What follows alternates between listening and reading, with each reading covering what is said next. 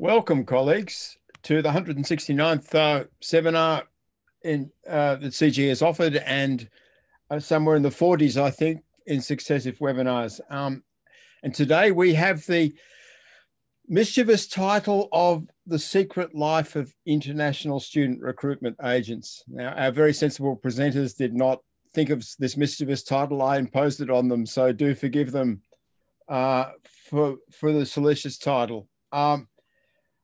We're going to have two presentations, but they're going to be collective, or the first one will be collective. And we'll first hear from Iona and Enzo and Eddie, and then we'll hear from Pia, who's in New Zealand, and where it's 3 a.m. So we're very, very grateful for you, Pia. That is the ultimate sacrifice.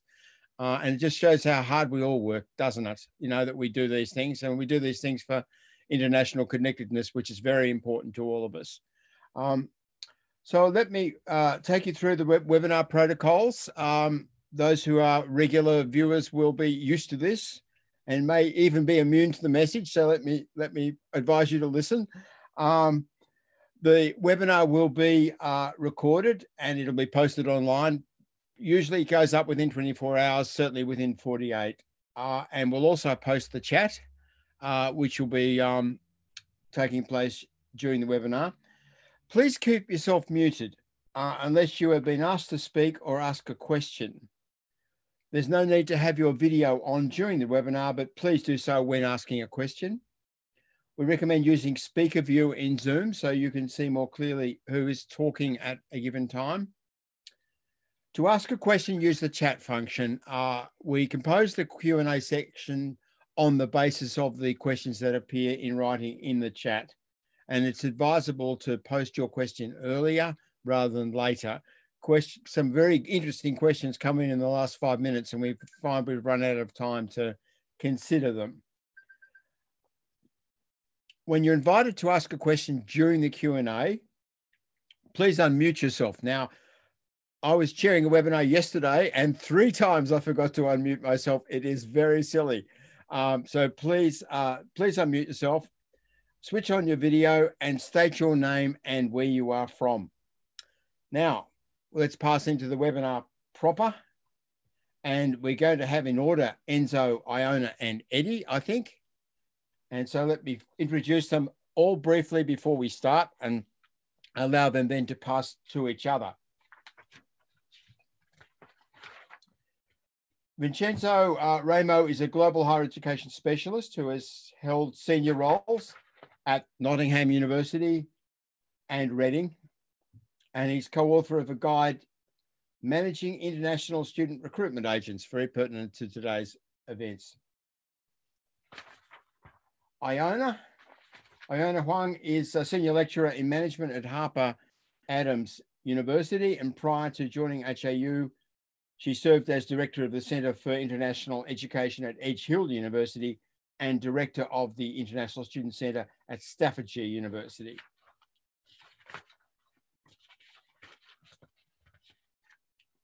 It's a long bio, and I'm turning many pages.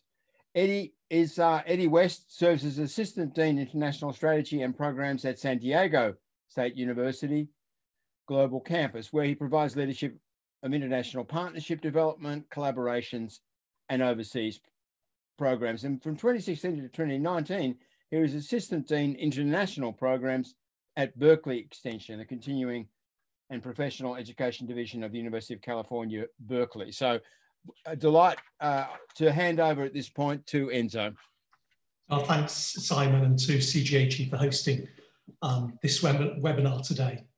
Look, our aim today is to provide some insights into how universities and agents work to recruit international students. In particular, we hope to provide some analysis of approaches to contractual governance adopted by universities, some thoughts on how universities might achieve better results from their work with agents, and some findings about the effectiveness of national governance frameworks for international student recruitment. And I hope possibly some thoughts on whether national regulations might also be useful in countries where they do not presently exist, like the UK.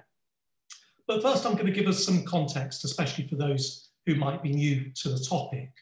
So who or what are agents? Well, the UK Department for International Trade provides a description of agents as a person or entity which works on behalf of an exporter, in our case universities, introducing their products or services, degree courses, to potential clients, i.e. students. And it tells us that the agent is paid a percentage of the selling price. The Australian government provides a description specific to education by describing an international education agent as a business entity that has one or more agents acting as intermediaries between overseas students and education providers for the purposes of enrolling students in education institutions. We know that there are also educational counsellors or agents who are contracted by the student to support them in their application to overseas universities rather than by the university. We did not consider this type of agent in our studies, except insofar as they were also contracted by the university, i.e. paid by both the student and the university, what the Americans typically like to refer to as double dipping. Now, while the press often likes to report on dodgy agents, exploiting prospective students, falsifying qualifications and charging the university's commission for students who should never have been admitted in the first place, in my experience, the majority of agents are professional organisations who work hard to advise students on their options and support them with the often complicated process of applying to an overseas university, getting a visa and making travel, accommodation and other agents. But why do universities work with agents? Well, among the reasons we were given by university staff is that agents are considered a quick way of getting students, because they fill a need, especially in countries regarded as unsafe for university staff travel. This was pre-COVID, by the way, because they provide a local market intelligence. And above all, they told us because agents are effective in helping them to meet their student recruitment targets. Now, while there are a variety of data sources for the number of students recruited through agents, we found no single reliable up-to-date comparative source. The most authoritative source we could find was at country level, and that's that published by the Australian government, which last year reported that 73% of all international students recruited in 2018 came via an agent. The New Zealand government talks about 50% of international students recruited through agents, but it doesn't provide anywhere near the same kind of detail or analysis as the Australians. There's no official national data on the use of agents for the UK, but various reports over the years suggest that at least a third of international students come through agents, we think more. Data for the USA is the most elusive, in part because the sector is so diverse and also because agent use has been and remains controversial in some quarters. But the Observatory on Borderless Higher Education reported 11% in 2014, and more recently, Bridge Education reported that 22% of international students recruited to US universities each year are recruited via an agent. What we do know is that nearly all universities in Australia, New Zealand and the UK, and a growing number in the US, work with agents. That some universities rely very heavily on agents to meet annual intake targets. You'll see from the chart there, one university, 90% of its intake came through agents. And the commission is typically between 12.5% and 15% of the first year fee.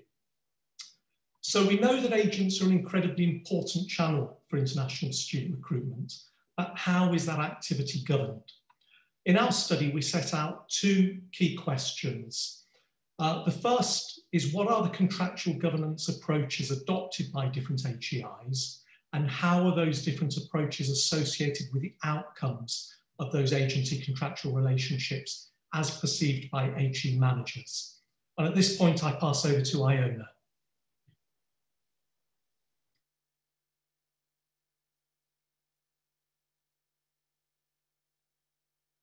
Iona? Yeah, thank you very much, Enzo. So I will have a look at our theoretical framework. So Enzo showed earlier the relationship between university and agent is a typical principal-agent relationship. Agency theory examines how efficiency can be achieved from the principal's perspective. The theory identifies two types of agency problems. One is partial goal conflicts or different ideas about how to achieve agreed outcomes. The other is information asymmetry, referring to pre-contractual hidden information or post-contractual hidden action. To mitigate the problems, the principal faces two types of agency costs. Firstly, to invest in information gathering and monitoring, and secondly, to incentivize the agents so that the goals are more aligned. Formal contracts have been used widely to address agency problems and costs. So this is the focus of our study. Our framework has four key components: outcomes of the agency relationship, contractual governance, market power, and number of agents used by the HEI. Outcomes include effectiveness and efficiency of the contractual relationship. Effectiveness was measured with three indicators. O1, institutional satisfaction with the international student recruitment via agents. O2, satisfaction with the agent's behavior. O3, perceived control over agent's behavior. Efficiency was measured by conversion rate of student applications referred by agents. Contractual governance has been operationalized in many ways in previous studies. We focused on two dimensions: contractual specificity and relational contractual governance.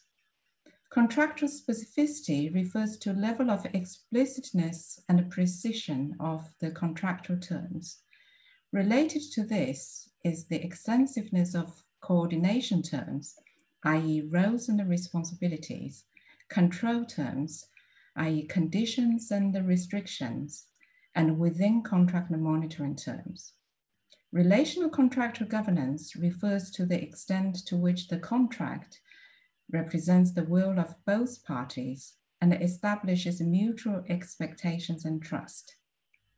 Market power is self-reported entry standard compared to other HEIs in the country. We used a configurational rather than a linear approach to analyze the data. And data were collected through a questionnaire survey in 3 countries. The design of the questionnaire was informed by content analysis of 38 agency contracts collected from the 3 countries. We received valid responses from 86 institutions. Respondents were managers with responsibilities for international recruitment. So, what are our findings? Our main finding is a typology of 4 archetypes. If we only use 2 key dimensions of the contractual governance, this is what the typology would look like. However, as shown previously, our framework is much more complex than this.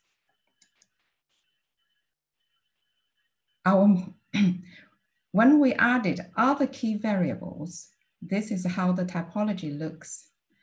A bit of a challenge for me to explain all of this in a few minutes. So for those who are interested in the details, please do read the paper once it's online. We have actually created a simple version by showing the results in the 4 boxes with market power added at the bottom. I want to clarify a few things. I may use short forms or codes for variables, so please do refer to the notations on the left of the diagram. And I also want to stress that a key feature of configuration approach is that a combination of conditions for high outcomes will be different from those for low levels of outcomes. But a particular condition could be in both. One outcome may result from several different combinations of conditions, and conditions can be core or peripheral. This diagram shows high outcomes in purple and low levels of outcomes in red. Of the 4 outcomes, we did not find consistent configurations for high satisfaction with recruitment 03 and high conversion rate 04. Therefore, you see only high 01 and 02 in purple, but low 01, 02, 03, and 04 in red. Our analysis generated 4 archetypes. They were labeled strategic hybrids in the green box, pragmatic operators in blue, flexible friends in yellow, and laissez-faire operators in pink. Institutions with low market power are only present in 2 archetypes in the right. Institutions with very high market power are not in the blue box. Due to time constraints, I will only take you through the green and the yellow boxes. Strategic hybrids in the green box are institutions with medium to very high market power. They use both high contractual specificity and high relational contractual governance. A combination of a high use of these 2 approaches does not guarantee high outcomes. High outcomes 01 and 02 are coupled with additional core conditions of a high within contract monitoring terms and working with a low number of agents. Low outcomes are also present in this type, but associated with different additional conditions. Institutions with very high market power reported low perceived control and low conversion rate. For those with medium high power, low control was associated with a core condition of low monitoring, whilst low satisfaction with the agent's behavior was associated with a high contractual coordination. Flexible friends in the yellow box are institutions adopting high relational contractual governance, but low contractual specificity. They may or may not use a high number of agents. A high satisfaction with the agent's behavior 02 was reported by those with very high market power. High relational governance is a core condition in this case. For those with medium high market power, a high satisfaction with the agent's behavior was associated with a high number of agents and a core condition of a high monitoring. High control over agent's behavior was associated with the core condition of a high relational contractual governance, coupled with either a low number of agents or high within contract monitoring. Low perceived control 01, and low satisfaction with recruitment via agents 03, and low conversion rate 04 were all associated with low contractual specificity and monitoring. But 03 was only reported by those with medium high market power. On the right are pragmatic and laissez-faire operators. Laissez-faire type only has consistent configurations for low outcomes. Eddie will expand on this along with conclusions.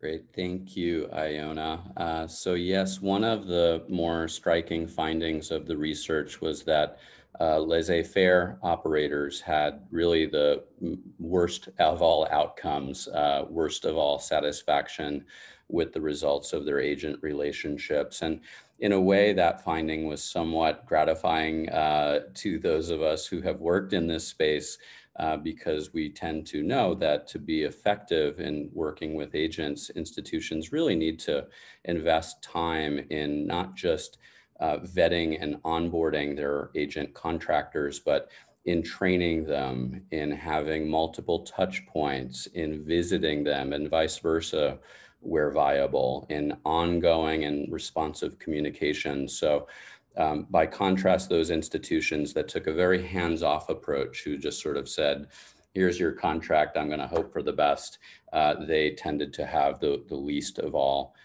satisfactory outcomes.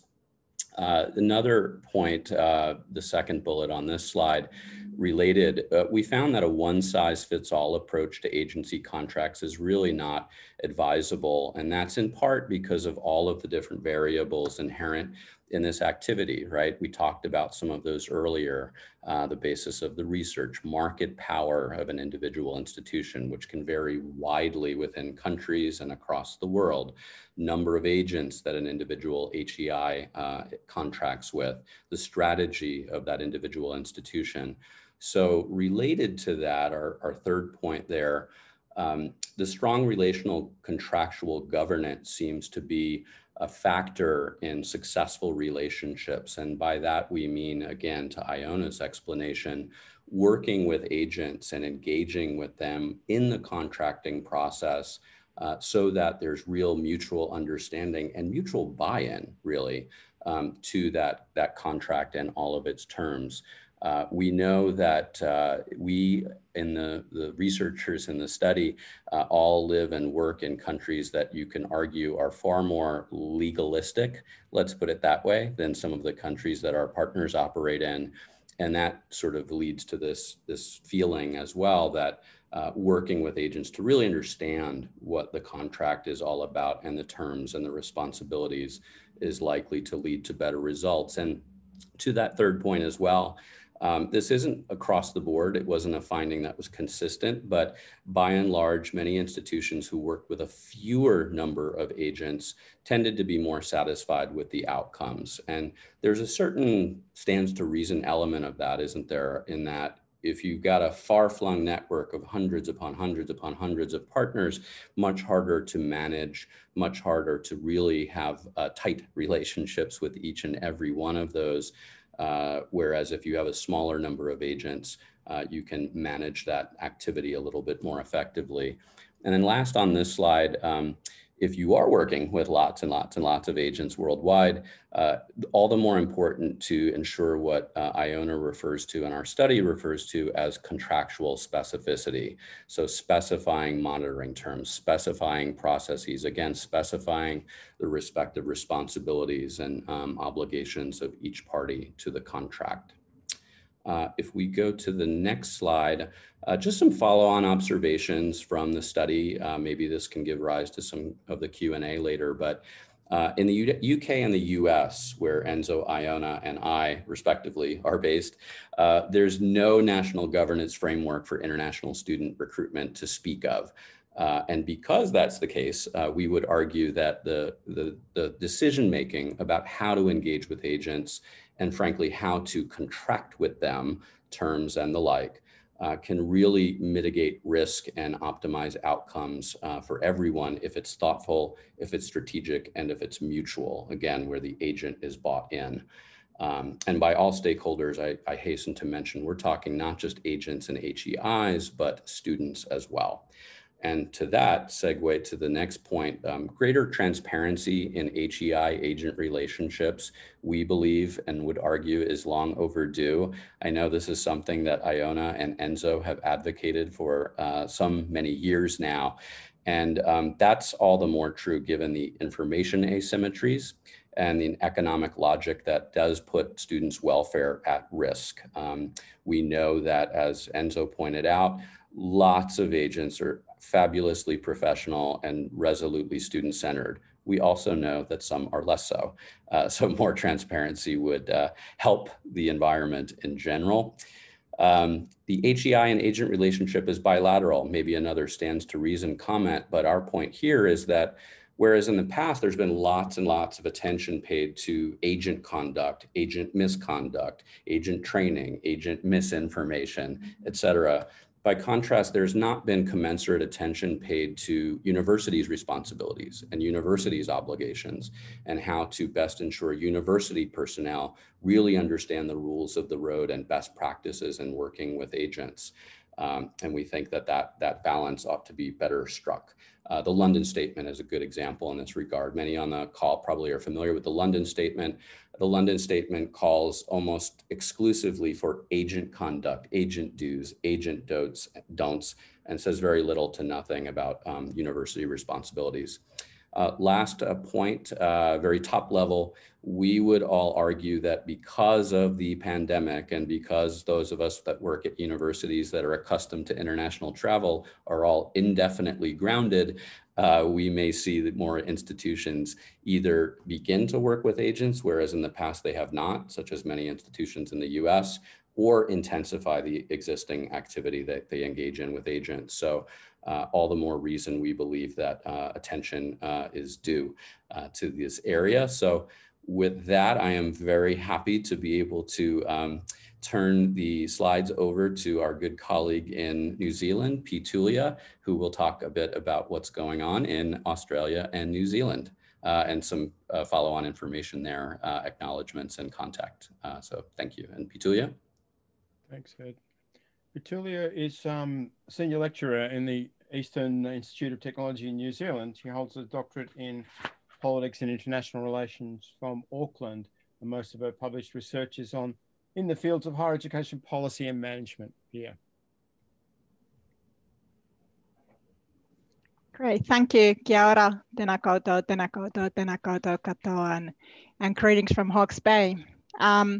So today my presentation will be based on my most recent research looking at education agent regulation and in particular legislation in Australia and New Zealand. So for those of you who might not be aware of the Australian and New Zealand higher education frameworks, Australia and New Zealand have been showing leadership, at least in the legislation space, by introducing legislation. So Australia, already the first legislation was actually in the very early 1990s, and in New Zealand in the early 2000s. I talk about providers. It's a term that we use quite a lot in Australia and New Zealand, and it does include other type of institutions as well. So not only universities, but I try to focus on the higher education institution sector more specifically. So I'll show you a little snippet of what the legislation actually looks like as well, but it does include both pre-arrival and post-arrival functions. So providers are asked to meet certain criteria in their marketing, recruitment activities, as well as actually in service provision when the students have arrived. And when we actually look at the stated goals of this legislation, it is explicitly stated that there is the goal of protecting international students' rights, as well as the long-term sustainability of these very important export education systems as well. So some are probably more critical and say it's more of the latter, and international students' rights is just a way of getting to the sustainability as well. And then there's also the important, obviously, interest to protect the integrity of the immigration system so that the visa process is not subverted, and the students that come in are genuine students as well. And these Australian and New Zealand frameworks have been looked at by multiple academics, but most of these studies have been framework-wide, so they have looked at all of these different standards, which means that there has been very little focus on education agent standards. And I argue that this is probably the most complex area of this legislation because it does include third parties, especially when we think about the role of the government here. And in the same way as my colleagues explained globally, in Australia and New Zealand, you would also hear that most stakeholders, most providers, government agencies, and so on would say that most agents are reliable partners. So obviously, again, the issues we hear would usually be in a smaller part of the agent population rather than all agents as well. So I just want to acknowledge that as well. What has been found is that a lot of Australian, but some Australian and New Zealand providers have been found to have quite poor or very limited agent engagement and management practices. And there have been incidents of agent misconduct, obviously in Australia and New Zealand, as in other countries as well. that have violated either the interest of international students. So this could be misleading information provided to student, financial fraud, document fraud, and so on, or the interest of the government, which could be also related to the non-genuine nature of the students or manipulation of documentation and so on. So the government as a principle, again, in this government and higher education institution relationships really has to think about how they could reduce information asymmetries and better steer providers if they want to take an active role in this domain.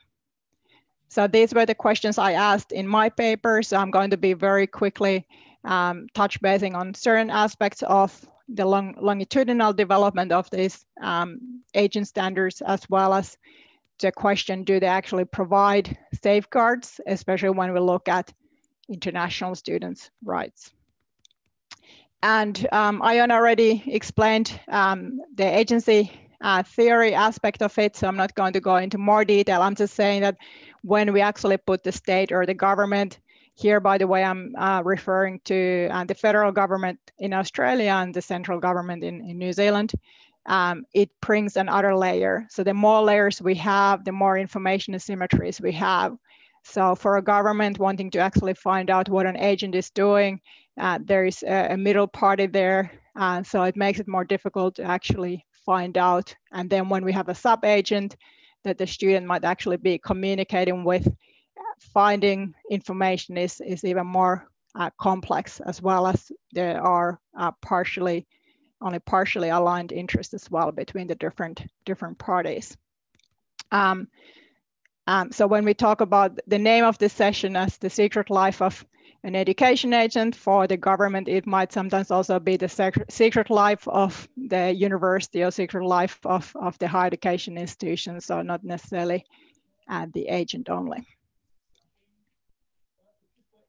So I started looking at the Australian and New Zealand agent standards from kind of late 1980s onwards. And the first ones I found were in the mid 1990s. So where the government was trying to more actively steer provider behavior. However, these first versions were pretty effective in terms of the content and the wording, as well as, for example, the voluntary nature as well. And then early 2000s is where we actually started to see more movement in this area. And to somehow evaluate, how well this legislation actually meets good practice, I also tried to see, how is good practice defined in different agent management guidelines and documentation by looking at different published guidelines. And so I found good practice dimensions for higher education institutions, as well as for agents, as well as, Eddie already referred to the London Statement, which basically sets rules for agents mainly. And here's just a snippet of how this legislation actually looks like for those of you who haven't seen it before. This is from the Australian National Code Standard 4. So you would see, in 4.1, there is a requirement that all providers have to have a written agreement with each education agent, as well as then maintain details in this kind of government-run database. And then in 4.2 would actually be pretty prescriptive, actually explaining what type of aspect the contract has to include, and so on. So just very quickly about the findings. Both countries have moved from kind of these more voluntary codes to legally binding frameworks. So in early 2000s, and definitely it has strengthened and made more providers to be part of what I call maybe this minimum criteria that this legislation helps to provide. And there is now currently a wide array of different requirements for institutions that they have to look at. So the early versions included limited number of areas that providers had to do, but it has been gradually basically extended. So now, I mean, there's requirements such as contracts, monitoring, corrective action and termination and so on. And in legislation, Australia has already also been quite good in increasing transparency. So requiring that all providers, for example, list all the agents they work with on their websites, as well as provide information directly to the government of the agents they work with as well. And for agents' ethical behavior, it has been mainly based on integrity, quite often based on aspects such as providing accurate information, professional nature, and in Australia, transparency as well. So disclosing conflicts of interest and so on to the student. There has obviously been other type of steering as well, not just legislation, including information provision in terms of, for example, guidelines. And there have been different government agencies obviously involved as well.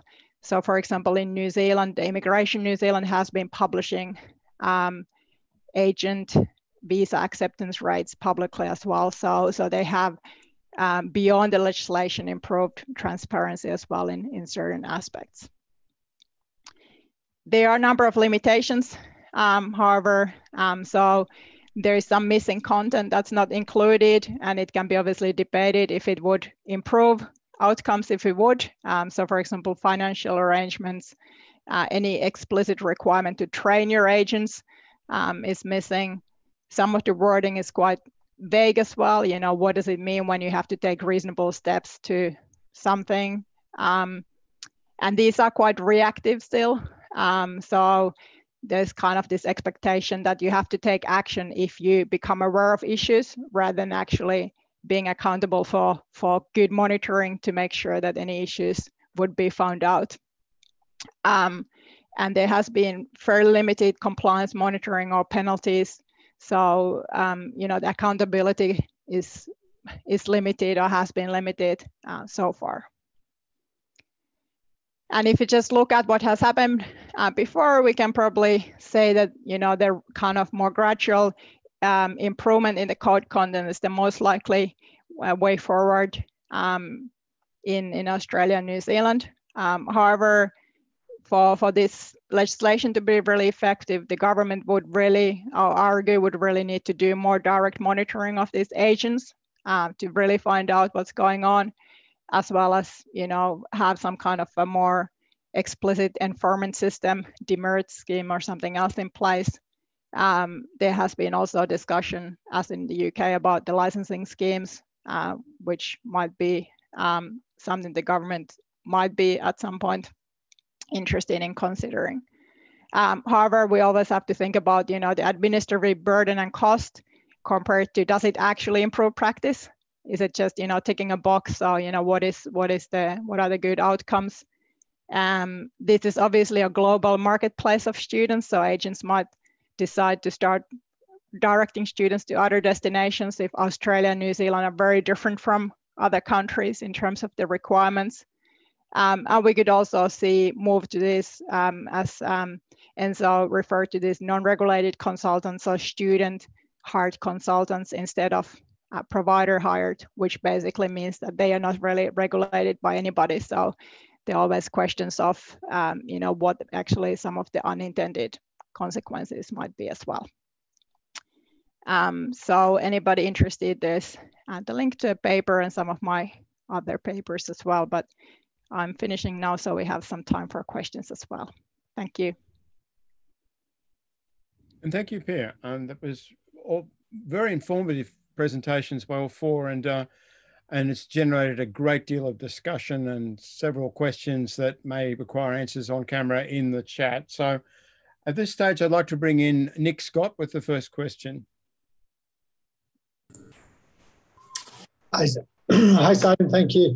Could I ask the experts for their view as to the quality of the advice provided by agents? Clearly, prospective students could apply directly to universities in most cases.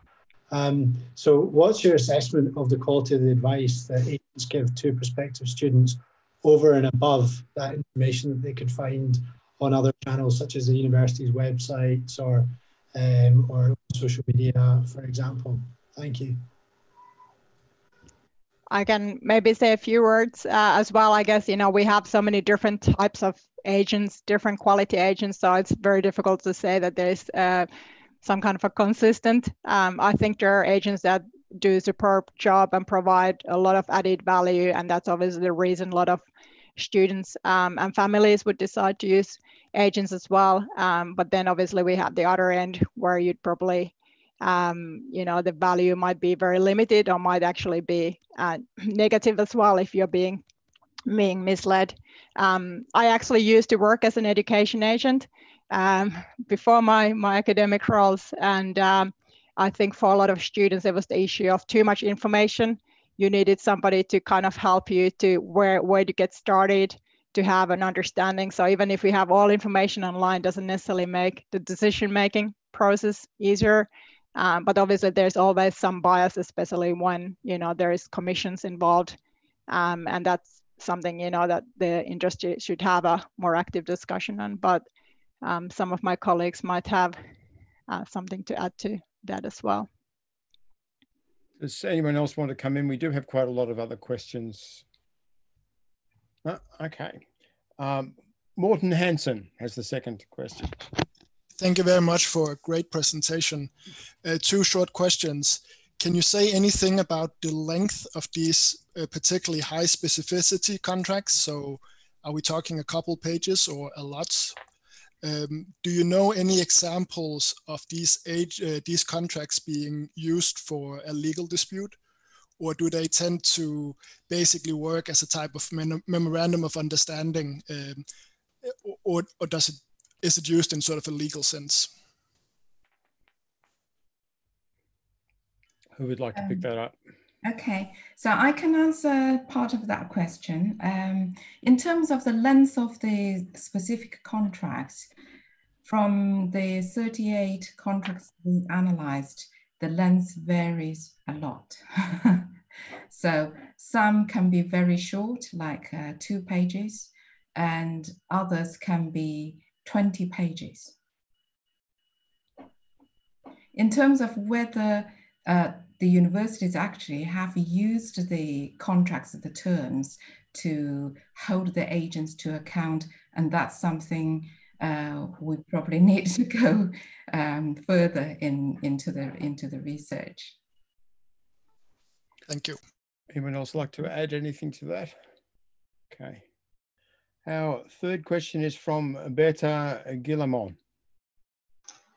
Thank you very much. Hi, thanks to all of the experts for the excellent presentation.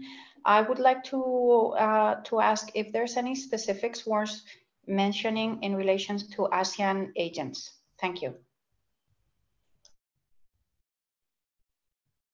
Who's going to answer that? I don't think there's anything specific to pull out about agents based in Asia.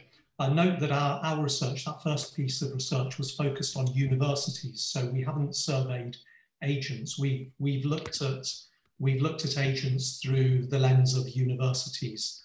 We've not looked at agents directly, and we haven't looked at agents through the lens of students. These would both be very interesting areas to explore further. I might want to just add that there are a couple of Asian countries that have also tried to introduce legislation or regulation for students going offshore, such as China and so on, but they haven't, I guess, been highly successful, and I think they've been relaxing those regulations as well. But again, that's one way forward as well for the country of origin to think about, you know, could we actually somehow improve practices within our borders as well. I'd just like to briefly share for those who are interested, piggybacking on Pii-Tuulia's comment, Hong Kong, and the Hong Kong Consumer Council has actually done pretty good and interesting work in a study on exactly this, how they can better regulate the agents within Hong Kong so that students and other stakeholders are best served.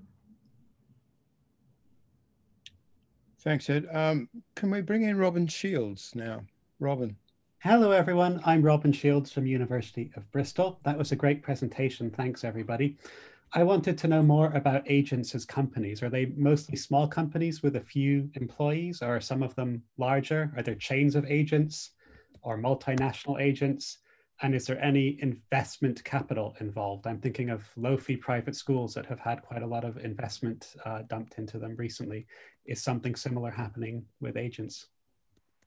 So perhaps I can kick off, because I think when I first started working with agents more than 20 years ago, they were often pretty small outfits, often one-person outfits. Sometimes, which I felt was inappropriate and refused to work with them, school counsellors who also worked as agents. I thought that was unethical, but I know that UK universities do contract with agents that are also school counsellors, work within a school, or school teachers.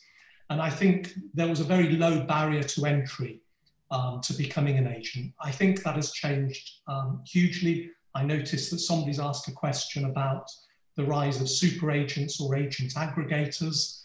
I'm sure people will have seen that Apply Board recently received funding of $70 million in Series B funding. Agents are now respectable organisations. The UK universities, or former UK universities minister, is the chairman of Apply Board. The UK government's international champion is an advisor to Apply Board.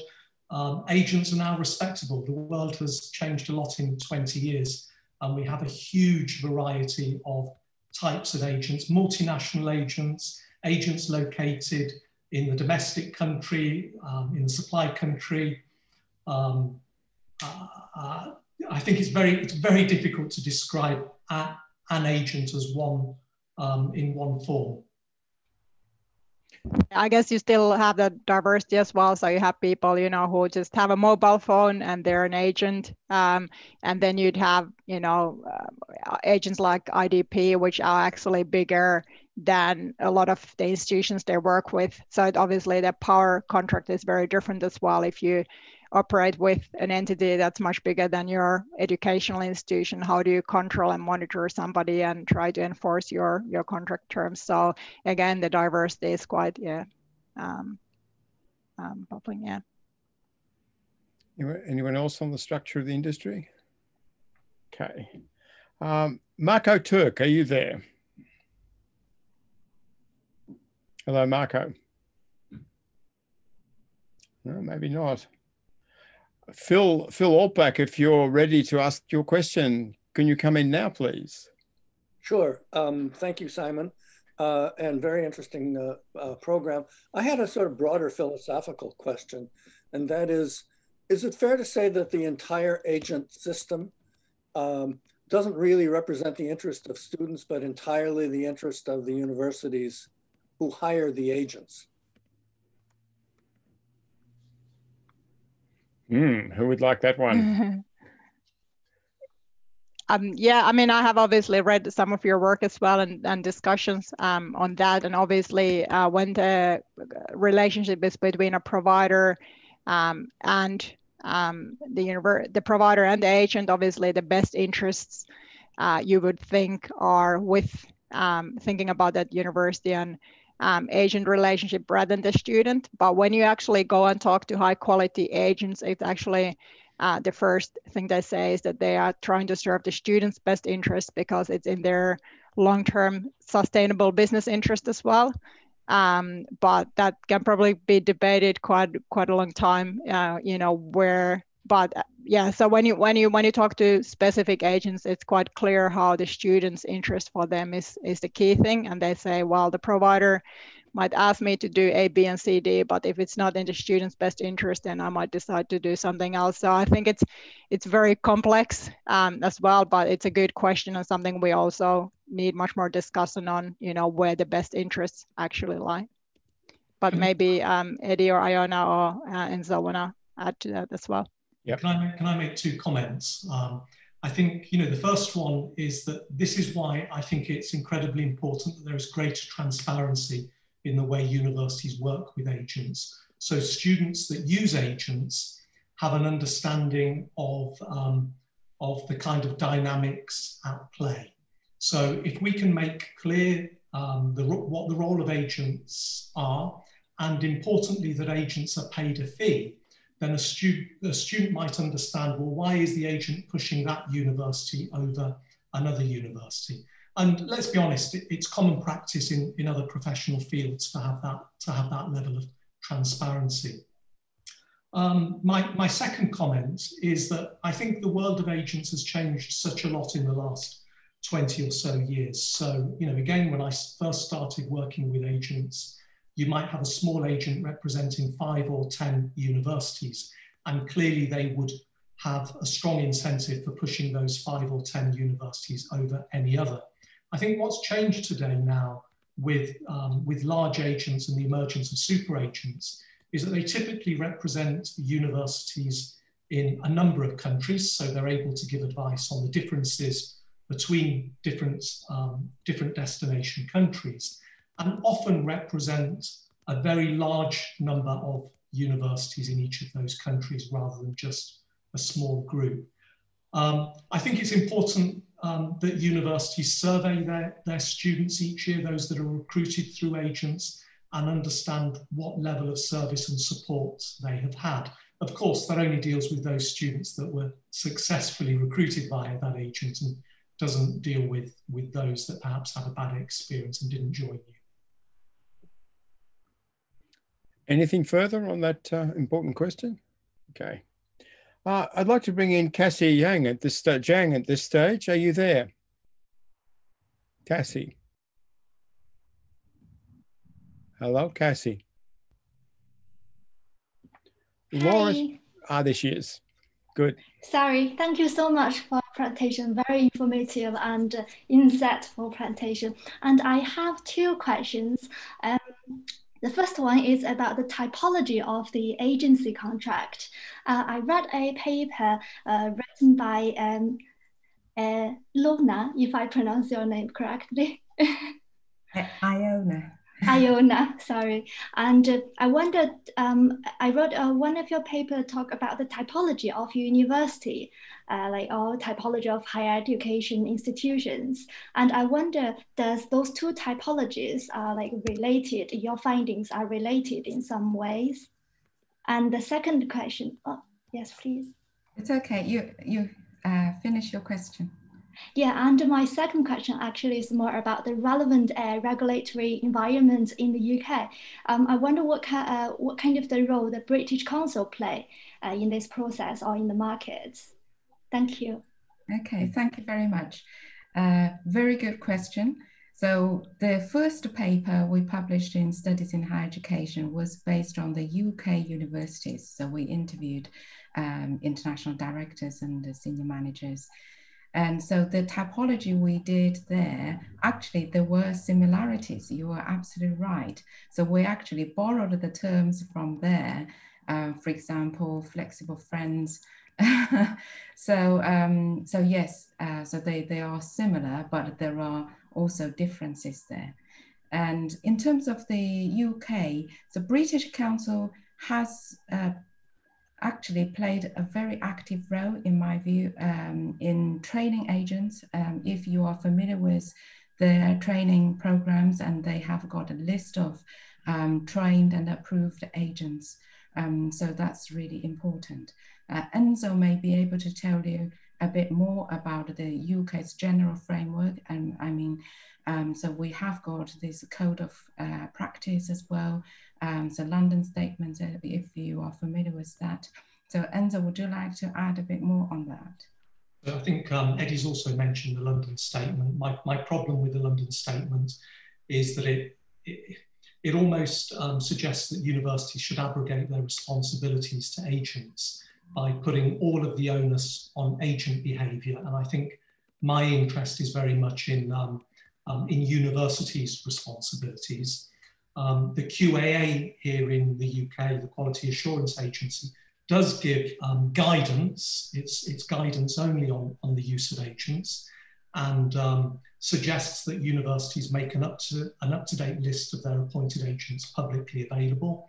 It's worth saying that in the last few months, I've reviewed some UK university websites and found them to be out of date. I found them to list agents that no longer exist. I found them to list agents with no contact details or dead contact details. The QAA statement also advises that universities make clear to students that agents offer a recruitment service for which they are paid by providers. I think very few universities do this. I'm only aware of one university, that was the University of Nottingham, up to 2014, which went through a phase when I was director of making clear not only that agents were paid, but also said on our website how much the fee was that we paid to agents. I've not seen anything as clear as that since that was up. It's also worth saying that the Office for Students here in the UK was undertaking a review of admissions, including looking at transparency in the admissions process. I believe that their review has been suspended, but I know that they were looking at the role of agents in international student recruitment because I responded to them, but I don't know where that's got to. Thank you. Thank you very much. Thanks, Enzo, and thanks for the question. It was great. Marco Turk has his microphone back, but I think Laura Spencer is next, and we'll have Marco after that. Laura, are you there, please? I am. Thank you very much. It was only just a quick point, and Enzo, you've touched on it already, really. It was about the changing dynamics, really, between institutions and their agent network, particularly where you have these super agents. We seem to be, the potential to lose that direct connection with some of the smaller agents that actually were really very good. It's just something I've observed, and I wondered if you had any thoughts and just generally what your thoughts are on that. So I share that concern. I mean, in a sense, an agent is already a barrier between direct communication or a facilitator of direct communication with the prospective student. I think once you add in the super agent and the sub-agents, then that journey becomes a longer one. And an hour, if I pretend that I'm still in a university, our contact with students becomes more distant. It's worth saying, when Eddie and I were discussing this a few weeks back, that he reminded me that in a sense, super agents have always existed, predominantly in the Chinese context, where there are large agents with a huge number of sub-agents. I think what's changed, particularly during the last 6 months, and have been encouraged by kind of what's happening with COVID, is the growth of these online super agents and regionally based. I'm aware of super agents covering the Middle East, Australia-based super agents, Apply Board based in Canada. So I think large traditional agents in a single country are now looking at how they can compete with the super agents and developing their own network of sub-agents and their own online support for both universities and students in that recruitment process.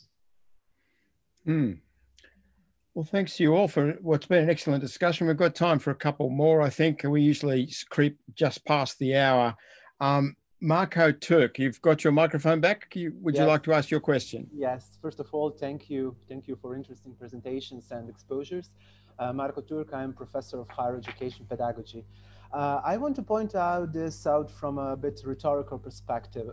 If we are basing our discussion on the premise that one of the global issues of higher education is the commercialization, which has been affecting the higher education system for the ages, may we emphasize that the idea of educational agents is something which supports, even more encourages the strand of commercialization of the higher education in whole? As I said, more as a rhetorical question for further discussion. Thank you.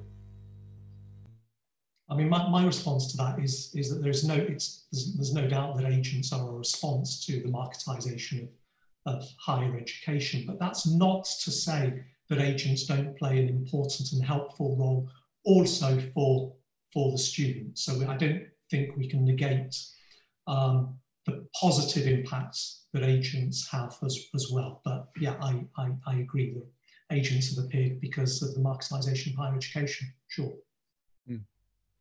We've got time for one from Emma. Emma Tayu. Hello.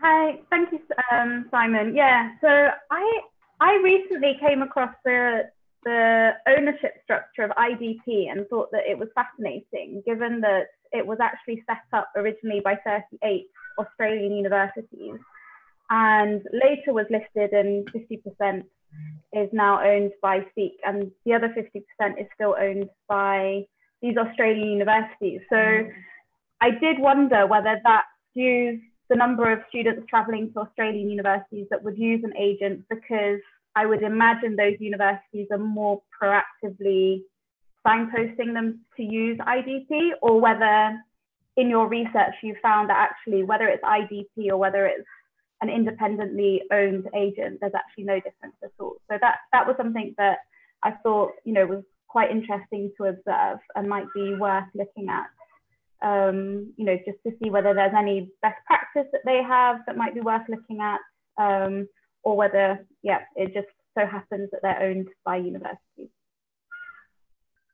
I wonder if Iona might comment on the number of agents used in different countries, and that might in part answer your question, but not specifically about IDP. Yeah, so first of all, our research is about institutional approach to agents. So therefore, it's not about university with any individual agents. So that's one. But in terms of the number of agents, yes, there are differences. So for example, Australia, the median number was actually 201, and then the UK's median was 80, and the US was 25. So therefore, the number of agents would probably be different anyway. But in terms of the super agents, and so that is one of the areas, actually, one of the aspects we asked is about whether universities would allow using sub-agents when you get the super agents. That's the issue which may come through. But as I said, it's mainly because we didn't really look at individual agency relationship, but we just looked at the overall institutional approach. Yeah, of course. I think it's just very interesting when universities have a financial interest in the agents as well. Yeah. Colleagues, I think we'll have to move to a close, but I'd like our four speakers to have the opportunity to say something at the very end of what has been a really informative and thoughtful session. Can I ask you to consider the future? The Economist has a cover story saying the light is at the end of the tunnel. The vaccine is on the horizon, if not closer. We maybe have a year to run before we are back to the potential for normal operation, but the big question is, how does international student mobility bounce back, how quickly, and where does it bounce back, and so on? What constructive role can agents play in the regeneration of the market, which they, of course, have an interest in as much as anyone else has? Can I ask you to close then and perhaps go in the order we started in, which is Enzo first? Well, there's huge pent-up demand for international mobility. We know that, for example, by the number of students taking IELTS in key countries like China and India. And it's clear also that agents are playing a very important role in advising prospective students on their journey, particularly now that that universities are finding it or are unable to travel and meet students face to face. So although technology like this is proving incredibly useful, parents often want to speak to somebody in their own country, want to speak to somebody in their own language, and I think agents are fulfilling that role. I'm much more optimistic than you are, Simon, about the turnaround in the market and when we will see international students reaching last year's level and accelerating again. There's an article in World University News that Janet Idieva and I wrote, I think back in March or April on this topic. So please look at that, folks. Thanks, Enzo, and thanks for today. Iona. Okay, so I agree with Enzo that agents will basically play a bigger role, in increasing role with this pandemic impact on the market. And one of the areas I think that we haven't touched on is agents' role in actually being a bridge between universities and their partner universities in other countries. So very often they actually help bring the universities together. They play a very important role in maintaining the relationship with the partner institutions. And so with the difficulty of traveling, and I actually feel it is probably becoming more and more important for them to be treated as partners when institutions consider their local market access and local collaboration and local delivery. Thanks, Iona. Eddie? Yeah, I would just add that I think in the future, the near and more distant future, you're going to see so much complexity with respect to different countries' rules and regulations on inbound international travel, different institutional requirements in terms of quarantine, how long, if at all, et cetera. And you'll see agents have to play probably an increasingly important clarifying role in working with their students as to, if you go to this country and this institution, here's the type of quarantine situation you'll be looking at. If you go here, it might be this way differently. So I think that gets back to a very good question earlier about the integrity and nature of the advice that agents provide. And I think that will become that much more important. The other point I would just kind of end with, kind of responding again to Dr. Alpbach and Marco Turk, I think those points about commercialization and educational institutional interests vis-a-vis students' interests are well made. And in our research, among other things, we call for more research to be done into the student experience in working with agents. And so student contracts with agents, recruitment agents, student contracts with individual independent educational consultants, as we call them here in the United States. And I think the more research is done in that arena, the better we as a collective field can mitigate the worst of the impacts. Thanks, Ed. You have the final word, Pierre. At 4 a.m., you're entitled to it. Pierre.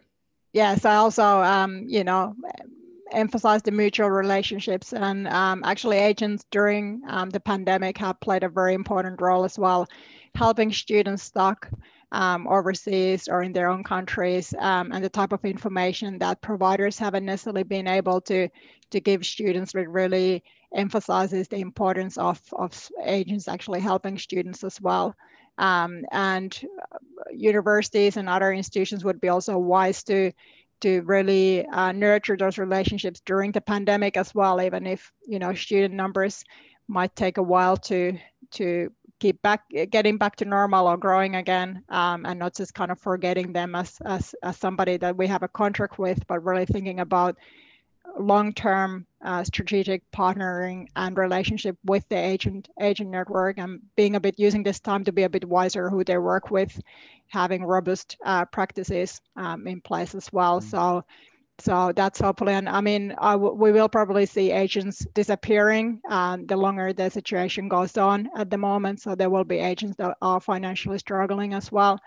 So I guess we will see in a year or so, 2 years time, you know, what the industry will look like. But there also has been some interesting innovations going on. For example, Education New Zealand has been very active in organizing webinars for agents every, I think, even once a week or a few times that they didn't used to do. So there are different ways of communicating now with these partners, which can be very useful in the future as well. So I guess we will again see in a few years' time which direction we're moving. Thank you.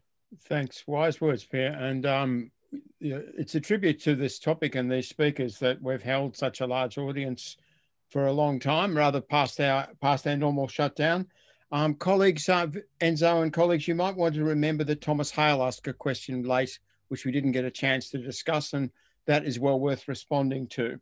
Well, thank you very, very much. And I think that, you know, you've shown the importance of a research-based approach to current practice and how that can really strengthen our grasp of what we need to do and what is going on. Can I invite you all to return to the CG webinar tomorrow, where we're going to discuss university research capacity in post-Soviet countries, and the discussion will be led by Maya Chanceliani, my colleague at Oxford. Look forward to seeing you all again then, and we look forward to a further discussion of international education sometime soon in the future. Bye for now.